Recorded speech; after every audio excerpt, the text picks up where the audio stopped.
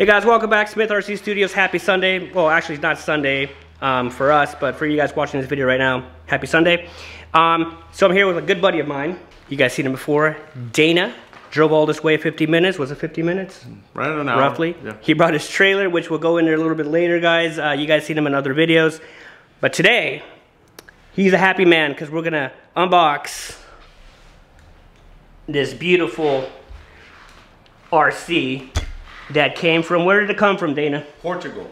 Oh shit, Portugal, really? Oh shit. Anyway, all the way from Portugal. I'm very interested, so I called him up. I said, hey, when you get the shipment, please let me know. We'll make a video of it, and I'll bring you guys along. So let's open it up. These carts are numbered. Oh shit. So they put that number on the cart? Uh-huh. That's the 250th person to buy one out of their country. Oh, that's cool. What number are you? I forget. How long you called last night? Two something. All right, well, let's check it out.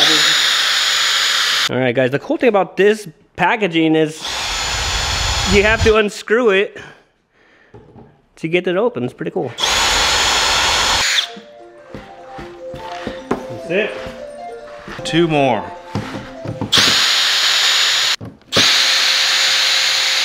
You think my viewers are ready for this? I don't know. I don't know. Oh, shit. Now look at this. So, for the viewers, let's quickly explain. Let's kind of take this plastic off. So my buddy here, Dana, is an enthusiast for regular, full-size gas go-karts. Is that right? Is that fair to say, Dana? It's fair to say I have an interest in it, sure. He has an interest in full-size go-karts. So, he found this company that, oh, and that's the guy. That's your driver. And so, they do RC. Oh, that is your last name. Custom. Custom. So, they do RC go-karts. So, this is super exciting. I said, let's... Oh, dude, it even has like a fake screen there. Uh-huh. All right, let's take it out. So 225, so that means there's only 225 in the United States currently. Oh, that's badass. So, yeah. So technically that's your, I guess, like your serial number, right? And well, then when you get here, your certificate says that you're 225. Oh, and then nice. your engine has a serial number that matches your cart. Your cart has a serial number. Oh, OsKart. Okay, so if you guys have heard of this company, comment below. Let me know what you guys think. This is the first time me seeing it, and very impressed. So I'm gonna take it out of the box. I'm gonna see it together. We're gonna go over it. I want to see how it's made. So let's go over it. Nice.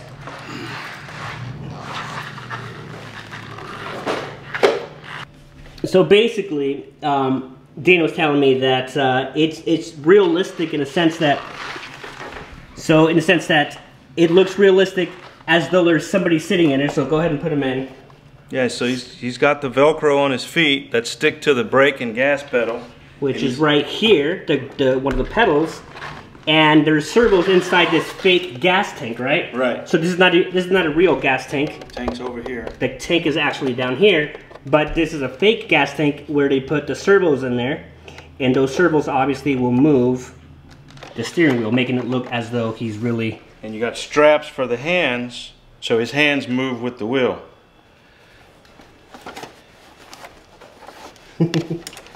That's neat.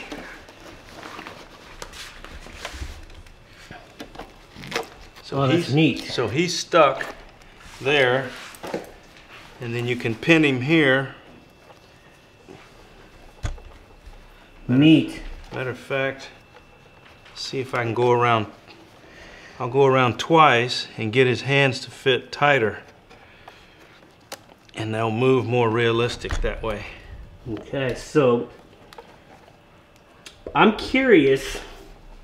So do real size go-karts, do they use shocks, or they don't normally have shocks? Or? To my knowledge, they do not use shocks. Okay, okay. The shock is built into the frame somehow. The forgiveness of the frame. Yeah. It's rigid. They're very rigid.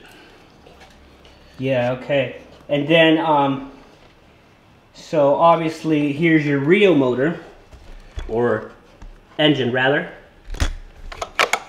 So what engine did you say this was? A 33 cc gasoline engine. And so he called me last night actually, guys, and we were trying to figure out what the ratio was for oil. So this particular engine, the engine builder or maker of this company has suggested to Dana that they're going to be running 40 to 1 ratio. So we normally run 125 and boats 116, but this one 40 to 1. So you can see there. So okay, so move your transmitter.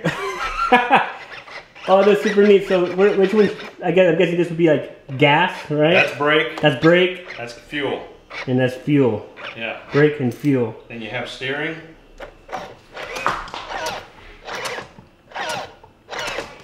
You have to check this out. Look. Okay. So it's a driver, and it's he made it custom to himself. So he's got his like last name here. How do you pronounce it anyway? Mott. Mott.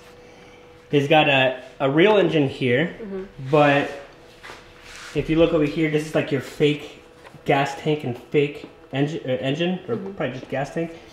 But inside of there is the servos that are moving these pedals, which is gas, which is the gas like in a normal RC, right?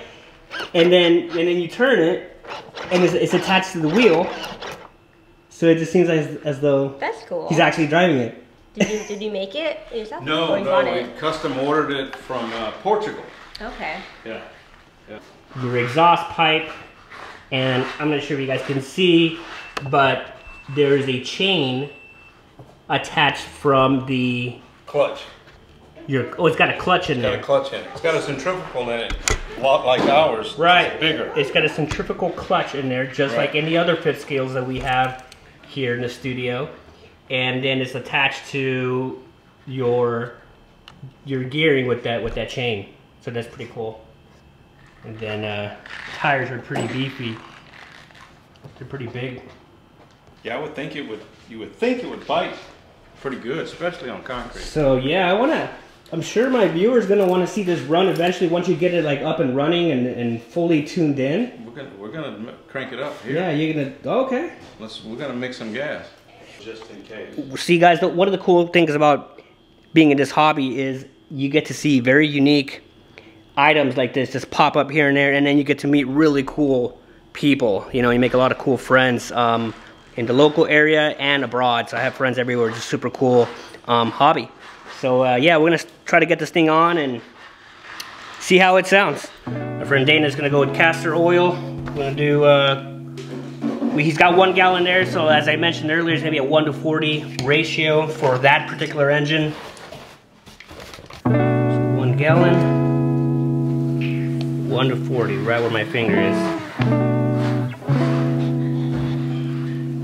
There you go, 1 to 40. Oh, it's underneath. I think it's got a choke as well, right? That orange one? Yep.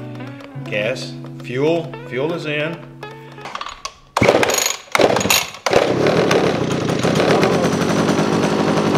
It sounds like a go-kart. That muffler is badass. Quiet.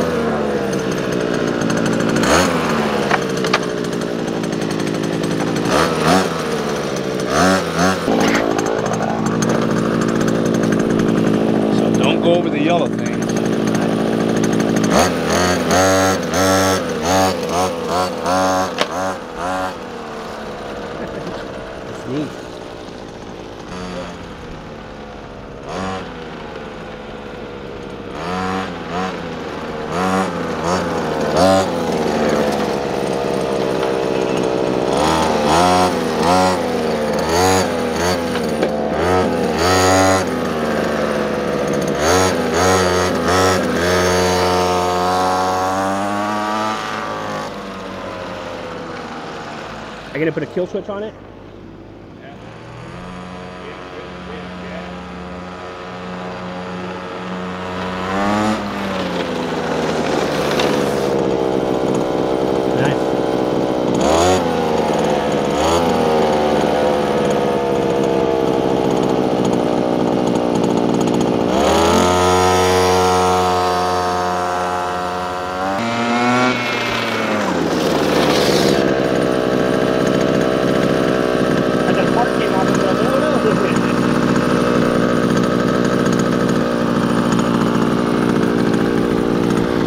All right, guys. Well, hope you guys liked it. I certainly did. So me and Dana were talking.